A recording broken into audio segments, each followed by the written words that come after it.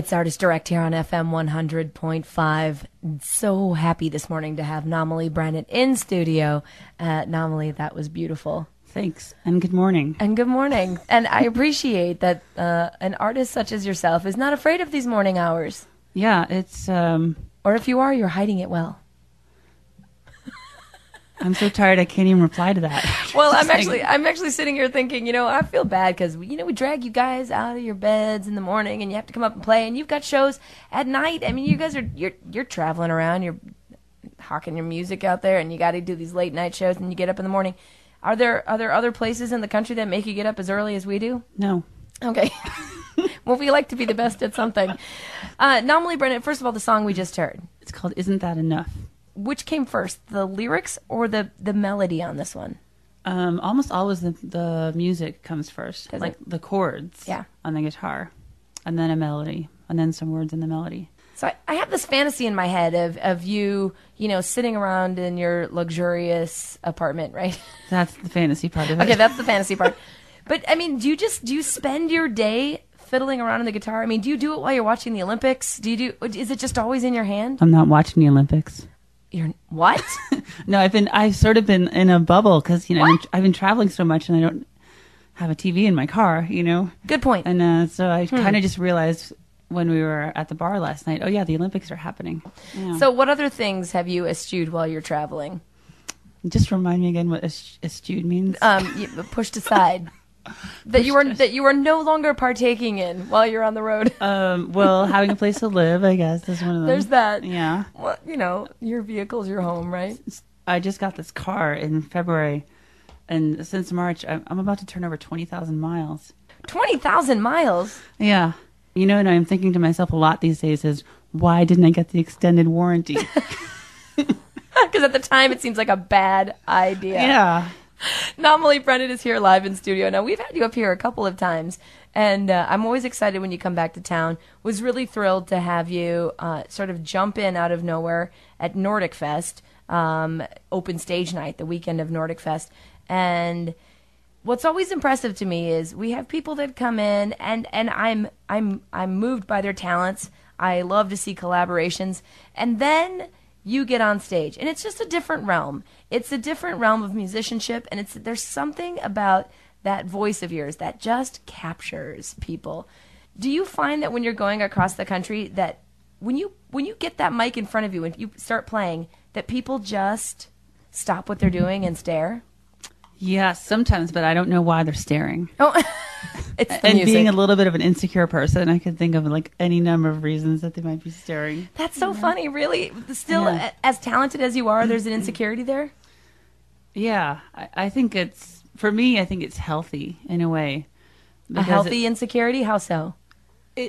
Well, it may not be healthy, but I feel like it does make sure that I'm coming from a place of pretty extreme humility. I never think, I'm so great. Wait till you hear me. Everybody's going to go crazy, I just think this is what I do. I hope that it has meaning.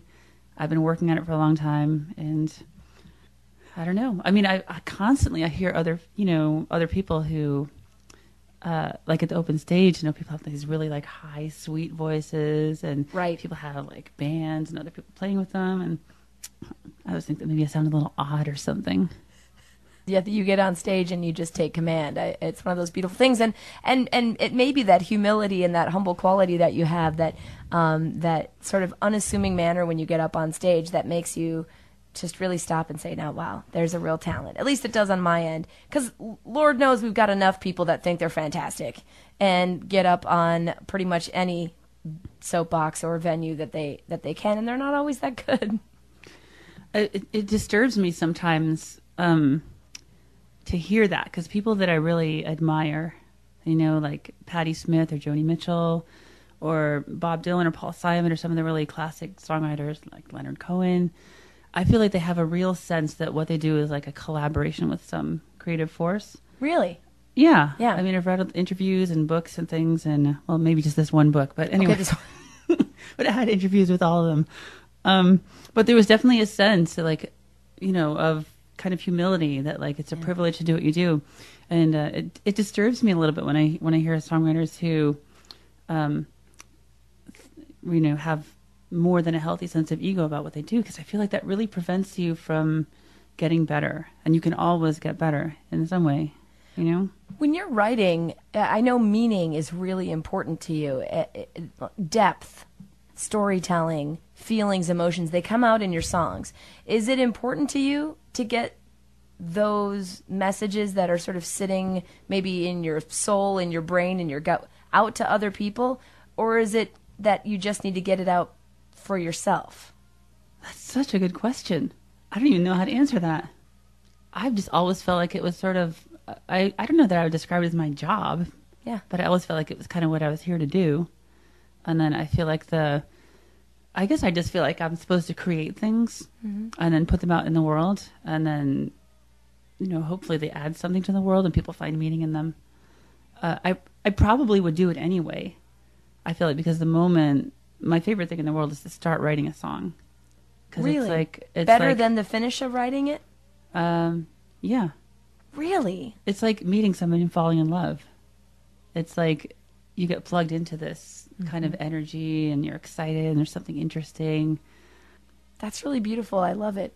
Writing a song akin to falling in love. Maybe that's why your songs resonate so much with folks when they get a chance to hear them, because you really do write like you're falling in love. I think that's beautiful. Even if I'm falling in love with sadness. Even if you're falling in... Sometimes that's the best thing. Don't you think Look, all of us have grown up at some point attached to some musician or song that really made us feel something. And oftentimes, that song was not the pop hit of the summer.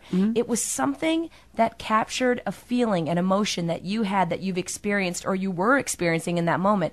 And someone got it down in song. And they echoed that pain or that sadness or that melancholy, whatever it might be, in a way that you maybe couldn't have done yourself, and so you're really appreciative for those songs. I mean, that takes a special talent to be able to do that, and I think you've got it. It's Namoli Brennet here on Artist Direct FM 100.5. Can I get you to do 3 songs today? Yeah. Yeah. Okay, so tell me the second song you're going to do here for me before you start playing it.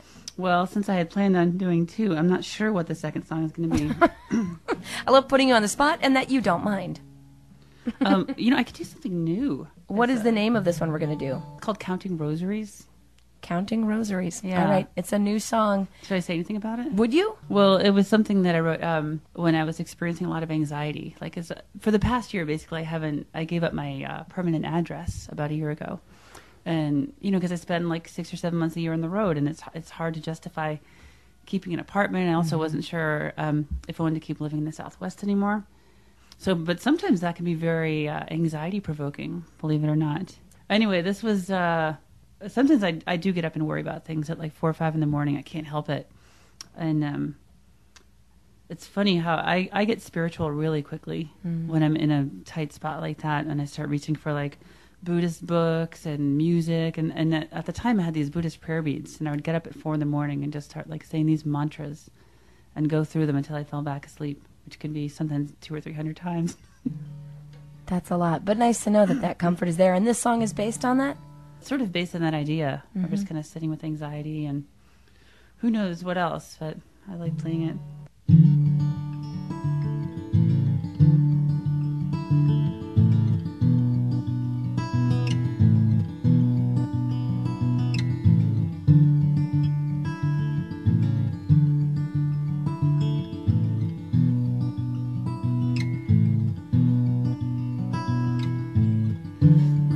Beating in my chest, what is this pounding in my heart? And I am calling on the saints, oh Christopher, oh Joan of Arc. How the road stretches on, bending lonely and long.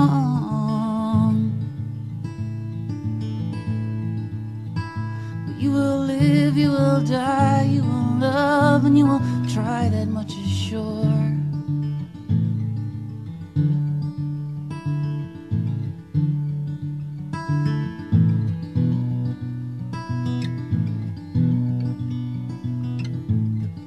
What are these voices in the dark? What are these shadows in the night?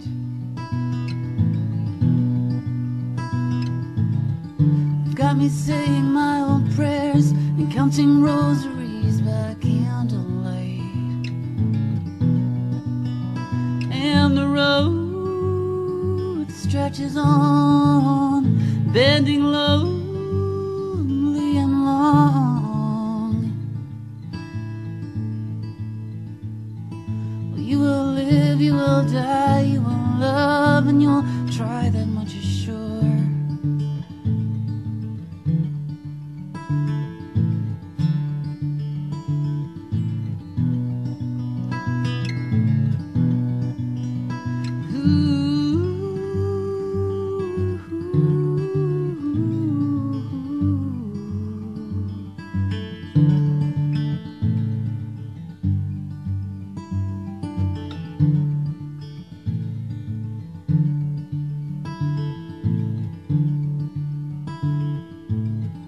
What is this aching in my head?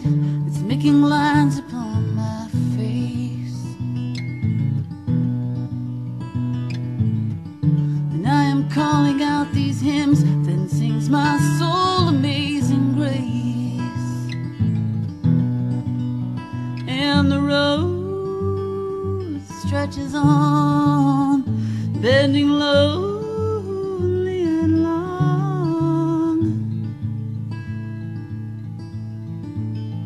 Well, you will live, you will die, you will love, and you will try, that much is sure.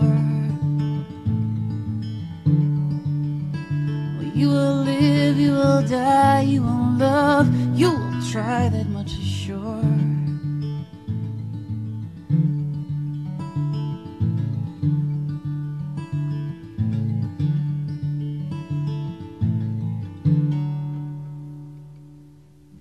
Namoli Brennet, we're glad to have you here. And now you have, is it 5 albums out now? It is, in fact, 9. How do you do that much? When do you record? I mean, When don't I record? I'm recording right now. get out. I'm constantly surprised by you because right now you're without a home, living in your Nissan and driving around, and you're still recording. Oh, but you know what I'm doing now? It's ingenious. Tell me. I'm working on a live CD, Oh. and I've been recording, I don't know, 12 or 15 shows that I've recorded, like kind of all over the country. And I just went through them and sort of whittled it down to like 18 or 19 songs that I have to whittle down to like maybe 13 or 14. You could have a double album. My gosh, Oh my. I could. Namoli Brennet, double CD. So actually, I have someone in Portland mixing it for me right now. I just Wow. did a photo shoot in Indianapolis. You Found are a graphic busy all designer. the time. Yeah, but a lot of my busyness consists of sitting behind the wheel of a car. So it's like, it doesn't necessarily feel like I'm getting a lot done. I'm just sitting there. Okay, what's your random year? We know you like to write. We know, I'm sure when you're alone in the car, you're thinking of lyrics, you're thinking of songs, and I know you're doing it at night when you're in bed and you can't sleep. But what is your guilty pleasure? The thing you do when you're not writing music, maybe when you're driving or hanging out in random towns all over the country that we wouldn't know that you do or enjoy? I play competitive Scrabble. No, you don't. I do. I absolutely do. I've played in some tournaments. I used to belong to a club in Tucson that met every Thursday at Denny's. Wait. I'm sorry, that just made it better. Doesn't it though? I didn't know there was competitive Scrabble. Oh, yes, there is. And have you won a tournament? I won a small tournament. And That's then- winning a tournament. Okay. I mean, I can't even determine when someone's word is a real word or not. So they love playing with me because I'm usually confused. Well, let me put it this way. I did make $100. Get out. So what we need to do the next time you come in town is we need to host a Decorah competitive Scrabble invite. You know, I actually have a good friend in Decorah that I play Scrabble with. Oh. Mike. He's amazing. So we need to get Mike and you and whoever else wants to sign up, and we'll have a little kitty. People put in $5 or something. How do you do that? Then the winner takes all, Something like that, yeah. or we just get the big wigs at the radio station here to foot the bill. Maybe it could be like a KDEC benefit or something, you know? That's right. People could take bets on what the final score will be and how many 7-letter words I'll play. You know, I think that that's a type of- great idea. What is the longest word you've played? Probably 8 or 9 letters. I don't know. Sometimes Really? sometimes you can play through 2 tiles and make a word. That's always... That's such nerdy Scrabble talk. I'm really impressed right now. Oh, you don't know the half of it.